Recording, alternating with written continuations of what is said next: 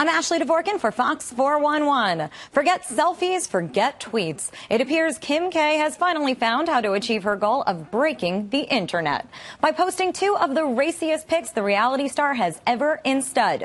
In pic number one, she's all dressed up and balancing a glass of champagne on her rear end while simultaneously popping a bottle of champagne. Look what I found. Iced and everything. In pic number two, the dress is off and it's all about her bare behind. Yes, you heard that right.